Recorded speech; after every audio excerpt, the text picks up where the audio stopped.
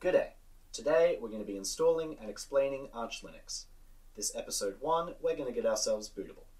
The series in general will aim to explain not only what we're doing, but why we're doing it, what the commands mean, and why you might want to run them in order to configure your system in such and such a way. This episode will mainly be following the install wiki. I'll be explaining commands as we go, with the intention of being accessible to power users from other platforms and hopefully interesting to other Linux users.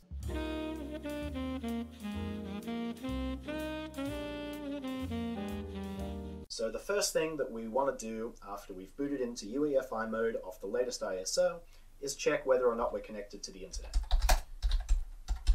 Here, ping is the name of a program that's on our system, and gnu.org is just a web address. Since we're getting any responses at all, we know that we're connected to the net. Now, we didn't tell ping to stop, so it's just going to go on forever. The way that we cancel a running command is with Control-C. Awesome, we're connected to the net. Now, our goal here is to set up our system on the hard drive of this computer. We're going to use the command lsblk for list block devices. Here, block devices basically mean storage devices. We can see 3 of them. Loop 0 is a loopback device. This is a special virtual device. It doesn't actually correspond to anything physical. So we can see 2 physical devices, SR0 and VDA. SR0 is actually our bootable USB, the one that we're running off at the moment. We can tell that because if we look at its size, it's 790 megabytes. This is actually the size of the Arch ISO. And we can also tell because it has a mount point. Now this means that the contents of this ISO are actually accessible on the file system. We can go look at them. But VDA, our hard drive, doesn't have a mount point. This is both because there's nothing on it at all, and because we haven't told it to mount anywhere. It's not necessary for the system to boot in the same way that the bootable USB obviously is. Great. We want to format this disk, the same as we would if we were doing a graphical install, but we're going to use a command line utility to do that called fdisk for format disk. Now, because I'm a level 70 Unix wizard who's read the manual, I know that even when the hard drives aren't mounted, they are represented on the file system in the /dev folder for devices. We're looking for the VDA device, so /dev/VDA is the argument that we will give to fdisk. And it'll open up in its own little text-based user interface. We want to build partitions on this, basically putting fence posts into the hard drive to say this is where one particular block with some data in it is going to begin and this is where it's going to end. In order to do that, we need a partition table. This is going to tell the operating system or anything else that might be looking at this drive that there are several partitions in it. fdisk has defaulted to giving us a MBR master boot record partition table. Particularly for our drive, there's nothing wrong with using something like this, but something to keep in mind is that master boot record only works with hard drives of 2 terabyte capacity or less. If you've got a larger one, you're going to need to use a more modern partitioning table like GPT, which is what we're going to do, even though we don't strictly need to here, just so that it's going to be easier for you to follow along if you do have a larger hard drive. So to make a GPT partition table in the fdisk interface, we can just type G and hit enter. Great. So now we need to actually make our partitions. The wiki recommends that we make 3. The root partition is at the top of Unix-like file systems. It's literally the uppermost folder, mounted at the root of the file system tree. Every file that we can see is inside of that directory. The boot partition, which will be mounted at /boot, contains all of the programs that the motherboard refers to when we turn the computer on and actually initialize our environment for us. The third partition that the wiki suggests is a swap partition. Swap's a bit different. It's a section of hard drive that's used as RAM overflow, and the traditional way to implement it is by sectioning off a dedicated partition. Swap isn't strictly necessary, but it can speed things up if you're compiling something or rendering video or using Google Chrome. We are going to make some swap space, but we will make a swap file later on. A swap partition can be a little bit unwieldy, you can't resize it or get rid of it as easily, so we're going to skip this one. We will, however, make a third partition, a home partition. So your home folder, as macOS users will probably know, is the folder in which all of your user files go. If you download some photos or videos or something like that, it's going to go in that folder. All of your settings are also saved to configuration files in this folder, and making a home partition, a dedicated partition for it, basically means that if we decide to reinstall our system or decide to install a completely different Linux system or even a BSD system or something like that, we can just remount the home partition and have all of our files and all of our settings still available to us as a user without having to reinitialize from a backup. So to make a new partition in fdisk, we just type N for new partition, and it's going to tell us what partition number do we want. For this one, we're just going to put 1. The first sector, literally the physical portion of your drive that this partition is going to start at, it's going to start here at the earliest available one. You can see that's sector 2048. The first 2048 bytes of this drive have been taken up with our partition table that we made earlier, so this is a fine place to start. Now, when we set the last sector, we want to do so a certain number of bytes after the start of this partition, so that we can specify the size of the partition. This one's going to be our boot partition, and we want to make it 300 megabytes. We can do that by putting in plus 300 capital M here, which will specify that we want our last sector to be 300 megabytes after our first. Awesome. Now we want to make our root partition. Since all of our user files are going to be in our home folder and our home partition, this doesn't need to be particularly big either. However, we are going to have a lot of system files in here. A lot of system binaries are going to be in here depending on how you install your software. So it does need to be a decent size.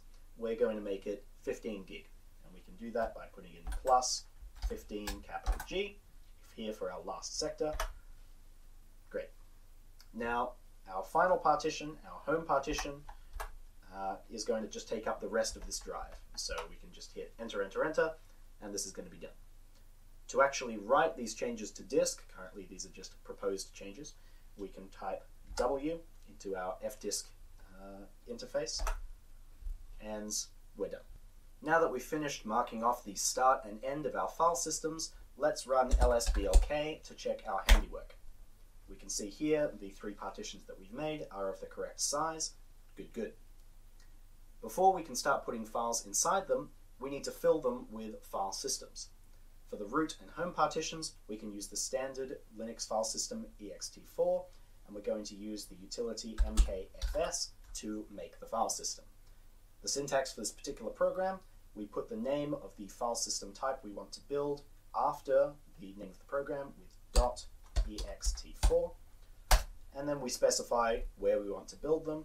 Remember that hard drives or any other devices are represented in the /dev folder, and we want to build our ext4 file system in VDA2, which is our root partition.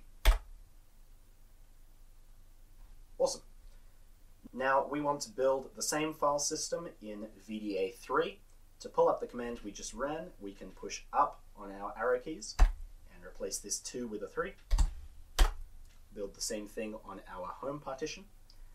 Now our boot partition, the one that the motherboard refers to when we're actually turning the computer on, needs to be the FAT32 file system, the same one that you would find on a USB. In order to build that, we're going to need to give mkfs a couple of other options.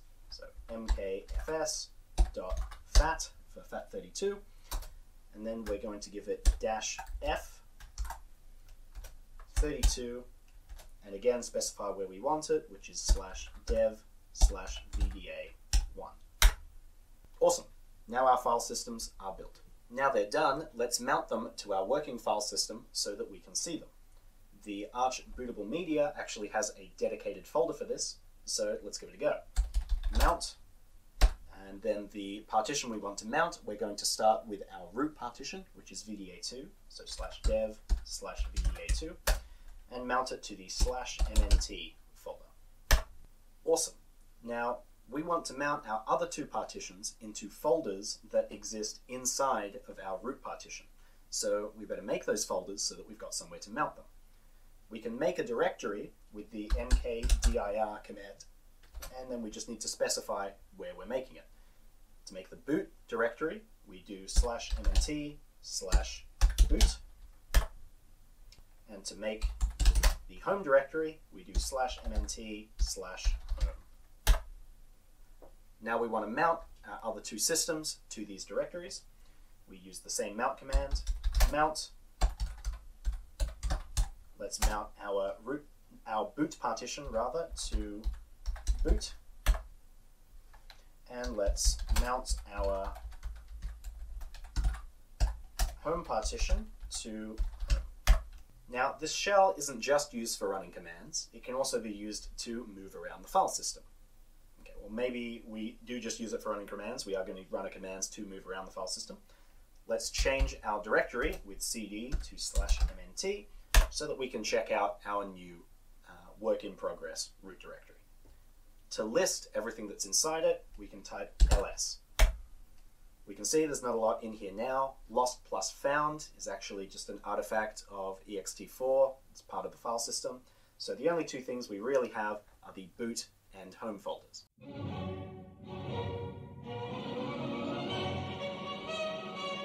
Now comes the fun bit. We're going to install our base system in just one command. Now it's going to be a pretty long running command, so I'll type it out first and then explain to you. Pacstrap -k /mnt base Linux-firmware. Pacman is the standard package manager used by Arch to install and update software. Pacstrap is the tool used to strap basic system packages, including Pacman, onto a new root directory. Base, Linux, and Linux firmware should contain what we need to get going, and the -k option will give us a new keyring we can use to verify software from the Arch repositories. Arguments given with a dash in front of them are called options. -k isn't a package per se, it's just there to tell Pacstrap that the target system doesn't have a keyring yet. Cool. Now that our base system is installed, if we list what's in our current root directory, we can see there's a lot more going on. Now currently, our boot and root partitions are mounted on the correct folders, but this isn't going to be the case once we reboot. We need to put where these partitions are supposed to be mounted into a file. The file is going to be /etc/fstab, and to generate one, we can use genfstab. Now, if we run genfstab on the root directory for our bootable USB, it's going to spit back out to us a whole bunch of text, which tells us where everything is currently mounted and some options to have it mounted correctly. We can see here the device SR0, which is our bootable USB, is mounted, as is that virtual device loop0. We don't want those two to be mounted or for Linux to attempt to mount them when we reboot. So we're going to change the command up a little bit. We're going to run genfstab -u /mnt. The -u is going to only print out those partitions that are mounted on or under the folder we give it. So if we run this command now, we see it's only going to spit out our 3 partitions. Very good. Now we want this written to the etc/fstab file. And we can do that by putting in double arrows, which is going to tell the shell to write whatever this spits out to a particular file.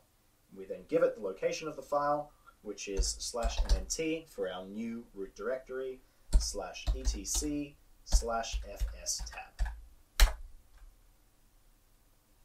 Now, to check whether or not this works, we're going to actually open up this file. It's just a text file. So we're going to use a text editor called nano. Give it the path to that, which is /mnt/etc/fstab. And we can see those file systems there. Note that everything that has a hash in front of it is commented out. That means that the operating system or any other programs won't actually read those. They're just there for us humans to kind of get an idea what's going on so that we're not just confronted with a wall of code. Now, Nano's user interface is a little bit more complicated. The program has a lot more features than anything else we've used so far. And our Control-C won't actually exit us out of this program. As we can see from the little cheat sheet down the bottom, Control-C is actually a hotkey inside the program to go to a location. So Control-C isn't going to work. To exit out of this, we should use the exit hotkey, which is also on the little cheat sheet down there, Control-X. Now we're exited out of the program, but we've still got all of this stuff here. We can push Control-L, which is the hotkey to clear the screen. Our system is now built to the extent that we can start using it. chroot is the command to log into other Unix-like systems, and Arch has a handy preset for this specific use case called Arch chroot. All we have to do is tell it where our new root file system is mounted to, /nmt, and we are now logged into our own work-in-progress Arch Linux installation.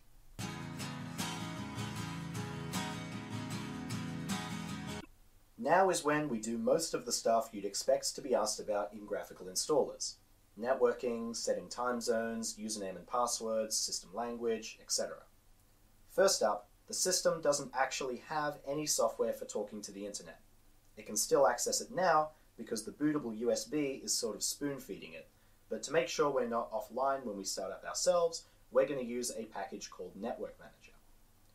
To install a new package, we use pacman, and the syntax for it is pacman-s network manager.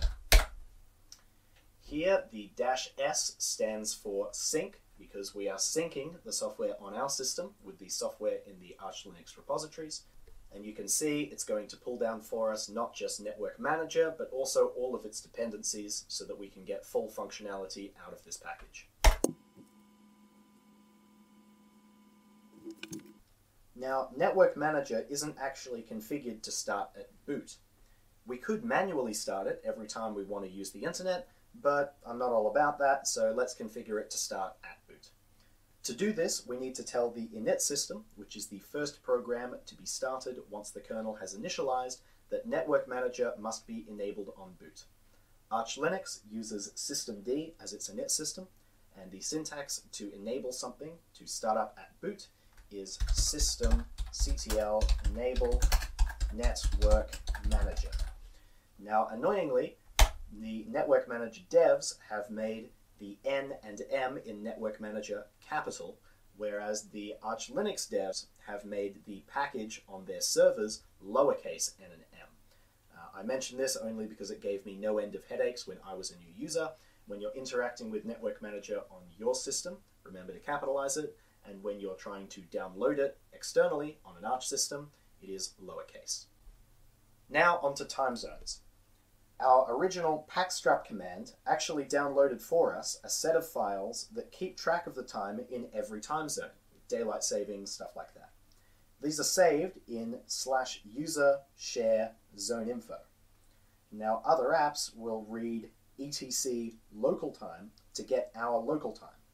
So we could copy the appropriate file that we downloaded into that directory, but rather than moving system files around, we can create a symbolic link so that anything trying to read /etc/local time will instead read the correct time zone file. Let's say that I'm in Sydney. To make a symbolic link, we would type ln-sf, the location that we want to link to, which is user share zone info Australia, Sydney, and then the location that we want to be linked, or that we want the link to be located at, rather, which is /etc/local time. The S option makes a link symbolic so that apps know they're not dealing with the original file, and the F option force replaces an existing file if there happens to be one at etc/local time.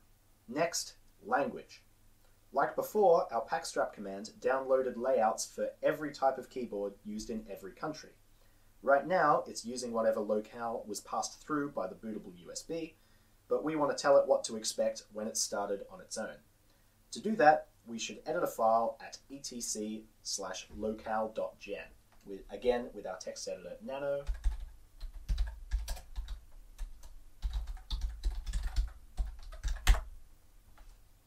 We can see, unfortunately, Nano is not installed on this system. Nano was a package that existed on our bootable USB, but we don't have it here yet. This is still a work in progress minimal installation. We probably want to download that. It's a useful package, so we can do that just like with Network Manager with pacman s nano.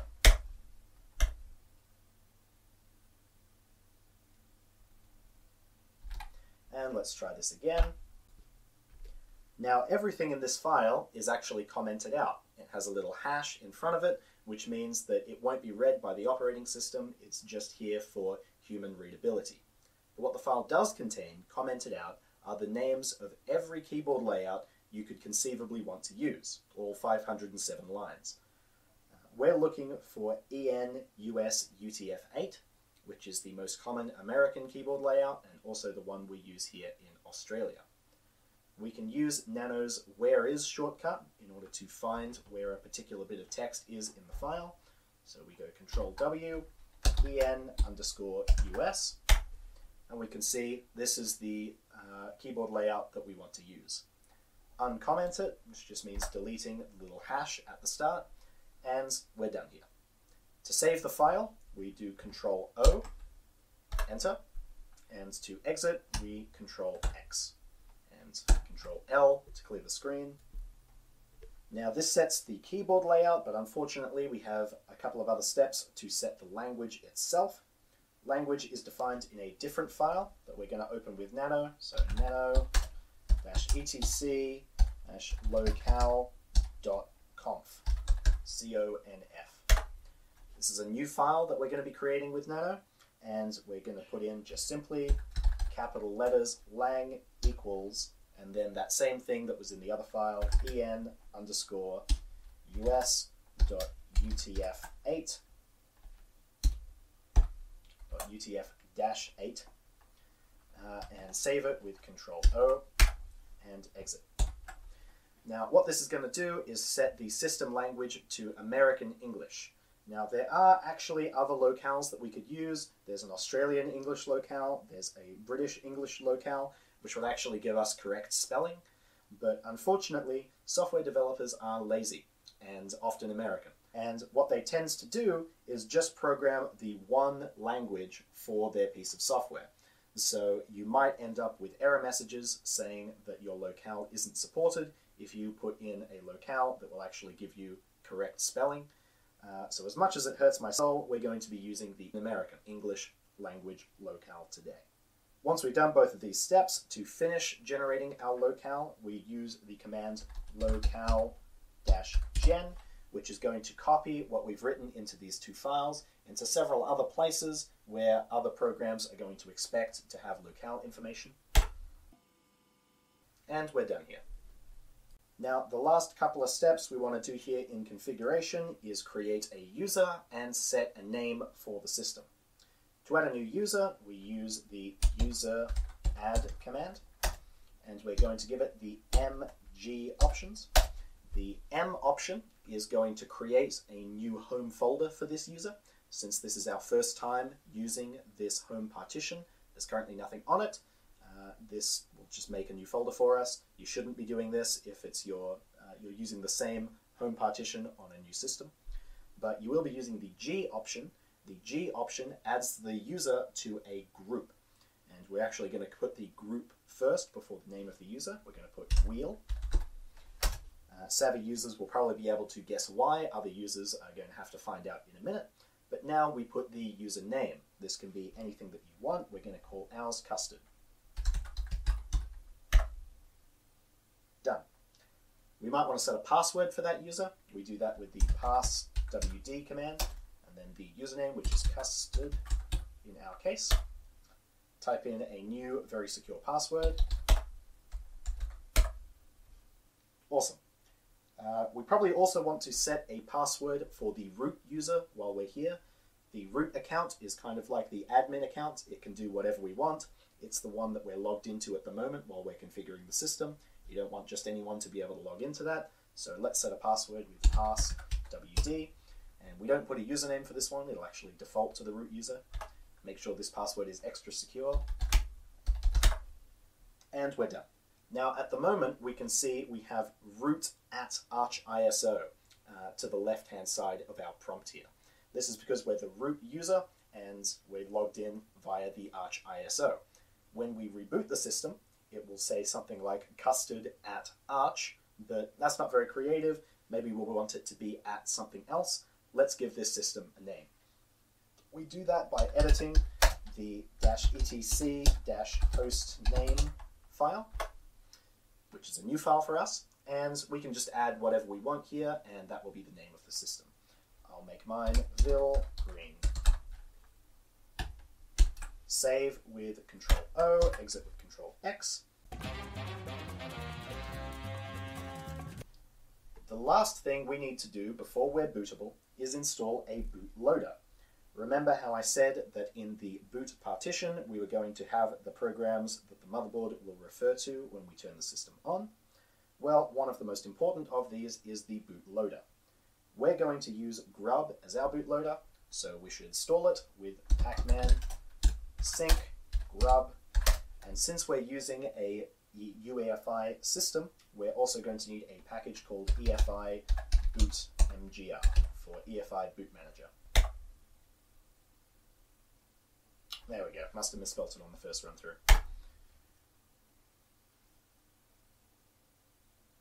Now, grub is a very general bootloader. You may have heard that Linux runs on just about everything. It runs on supercomputers, it runs on Internet of Things devices, it runs on phones, it can run on a whole host of different devices. And grub could be used to boot just about all of them, which means that when we're installing or we're configuring grub on this particular system, we need to give it a couple of options to tell it just what kind of an environment it's in. So to install grub, we use the grub install command, and we need to tell it a few different things. The first thing we're going to tell it is target equals x86_64-EFI, which will tell it that we're installing it on an x86 64-bit system using EFI rather than legacy boot. This would be different if you were installing it on an old system, or say on a new M1 Mac, which is not an x86 64 platform. The next thing we're going to tell it is EFI directory equals /boot. This is telling it that our boot partition is mounted at /boot, and that's where it should put itself. And lastly, we need to tell it that its bootloader ID is grub. We don't technically need to call it grub. You could call it whatever you want, but this is just going to be what it announces itself as to the motherboard, what you'll see on your motherboard's boot options when you're reordering it, if you're reordering it to boot into something else.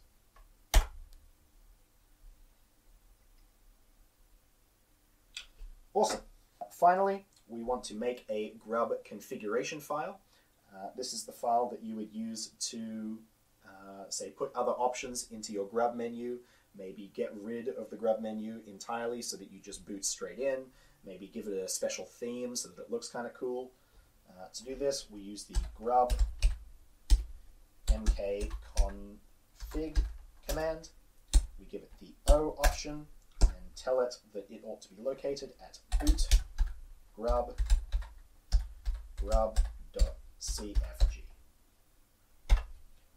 I don't actually know what the -O option does in grub make config. If somebody does know, please tell me in the comments. Awesome. Our system ought now be fully bootable. It's time to turn it off, unplug the USB, and cross our fingers. To reboot the computer from the command line, we can first exit this chroot, and then run the reboot command. Do remember to remove your installation media before it starts back up, or it's just going to boot straight back into the bootable USB. And we've got a login screen. Join us now and share the software. You'll be free hackers. Let's log in with the account we created earlier.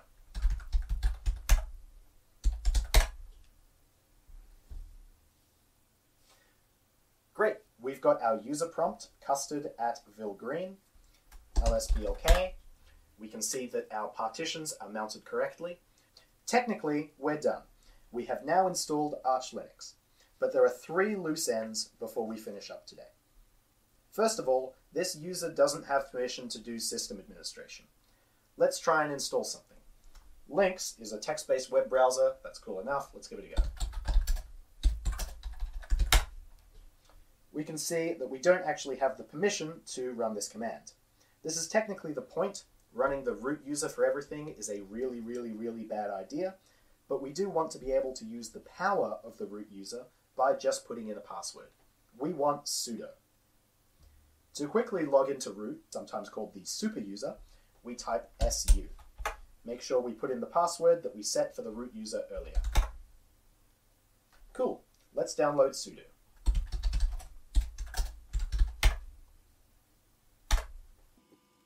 Now we want to add our user to the sudo configuration file so that they can use root powers by just putting in their password. Just editing the sudo's file is not good for security. There's a dedicated command for it, but it assumes you're using a different text editor called vi. We can open it in nano like this. Editor in capitals equals nano vi sudo. Editor there, all in capitals, set an environment variable for what our editor is, away from the default, and vi sudo just opens up this particular file in whatever your default editor is. We're looking for a line right near the bottom of this file that's going to say something like, uncomment to allow you members of group wheel to execute any command. This is why we added our user to the wheel group earlier. If we uncomment this guy here, then our user will be able to execute whatever command we want by just putting in their password. So Control O to save, Control X, type exit to exit the super user prompts that we have open and get back to the user we originally logged in with. And let's try sudo hackman sync links. We can see we have to put in our sudo password, and we can install the browser like so.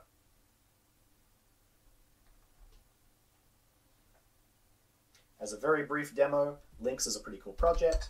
You can run it just from your terminal, do links, and then the URL that you want. Let's try google.com. And we can see we're actually browsing the web. Kind of. The down arrow enough, we can actually try a search, test, Google search, and we can obviously only display text here, but we could, in principle, visit websites and see what they've got to say. Very cool. To exit out of it, Control C, and we're done with user permissions. Our second loose end is repositories. Now, I remember when I was a novice Linux user, one of the first questions that I had was, where is all this software coming from? Coming from Windows, you just go to some website and you hit download. You can get your software from wherever. Linux is supposed to be more open, more freeing, but all the software seems to be coming from where exactly? Some centralized server? Well, actually, we can see where all of our software is coming from. It's stored in a file called the mirror list. So to open it up with nano, we would go nano-etc-pacman.d/mirror list. Must have spelled that wrong. Mirror list. That's better. We can see here that we have several servers. These all host exactly the same files. They're mirrors that are associated with the official Arch Linux project and store all of the software that they have approved. You could, in principle, replace all of these with your own server. And in fact, if you were changing from Arch Linux to some other distribution that uses Pacman as its package manager, the most important step is just changing the servers that are in this file to the servers that then host this other distribution's software. So it is just as open, but yes, things are centralized. They are centralized here. Now you can see that these mirrors are all over the world. We've got some Czech ones I can see, we've got some German ones, probably some American ones. I'm guessing those are the ones that are just .org or .com. This should give you pretty decent speeds wherever you are in the world, but we just inherited this list from the bootable USB that we had earlier. They're not actually going to contain the fastest servers that exist in the Arch Linux project for wherever we happen to be. Now see at the top here, it says Arch Linux mirror list generated by Reflector. Reflector is a program that will sort through all of the officially registered mirrors and only use the fastest ones. So if we download and run Reflector, we should be able to download and run all of our other programs much faster. So let's do that. Sudo pacman sync reflector.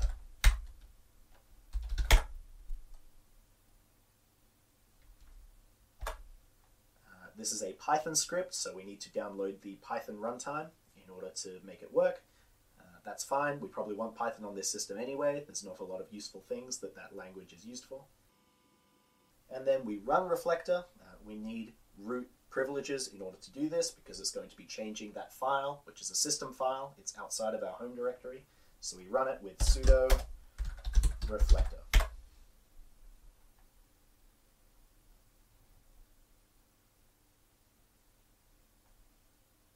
Cool. We now have the fastest mirrors available. As an aside, we don't have to worry about tampering in any of them. That keyring that we downloaded from the ISO earlier will allow us to verify that all of the packages we download have been signed by an official developer. The last loose end, we want to make that swap file. To make a swap file, we first make a file of the appropriate size and then designate it swap.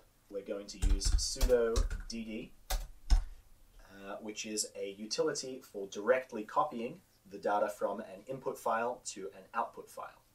The input file we're going to use if equals -dev -0. This is a virtual file or a virtual device that just contains an infinite number of zeros. So we're going to be copying empty data effectively.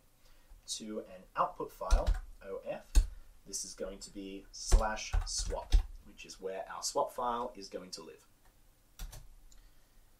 We're going to copy these zeros in block sizes of 1 megabytes. So go block size equals 1M, and we're going to copy 4,000 of these blocks of zeros. So count, which is the number of times we're going to do this copy, equals 4K for 4,000.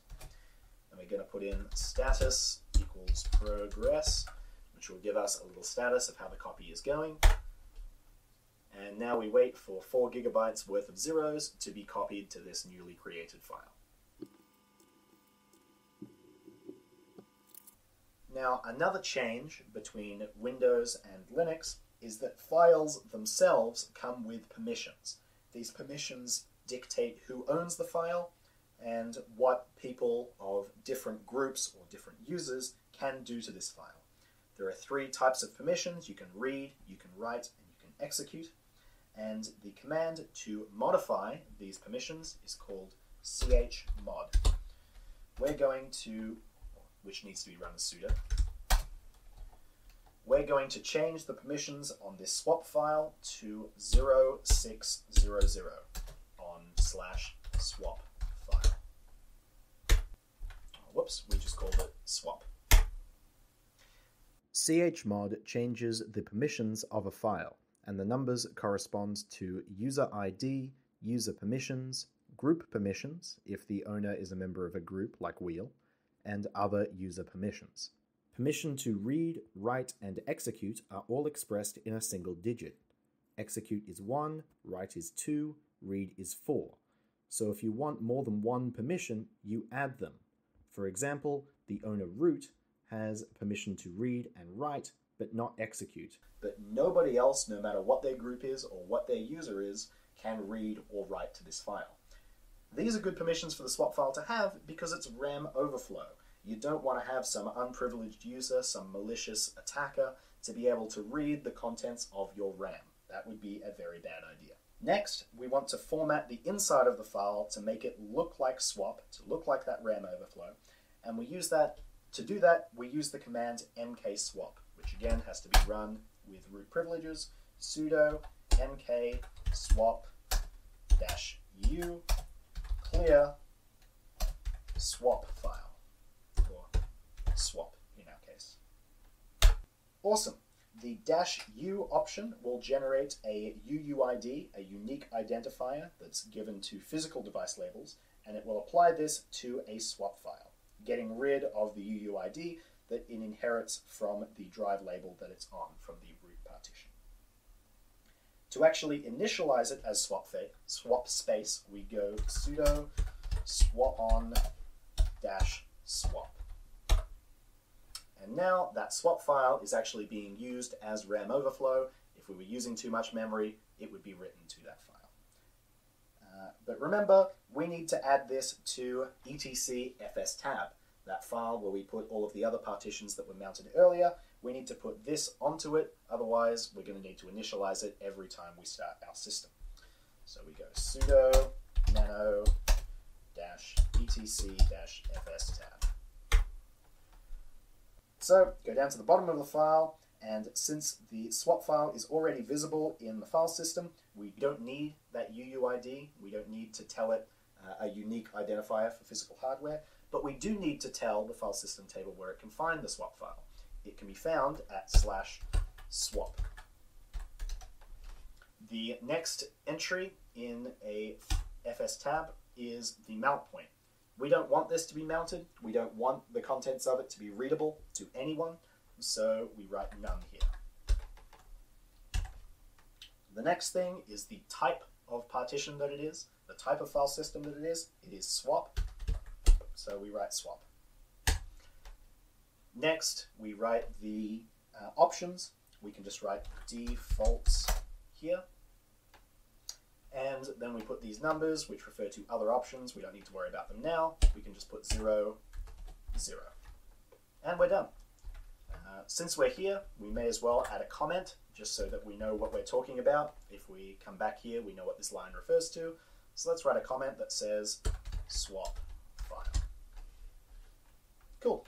And we Control O to write it out, and Control X to exit. We're all done.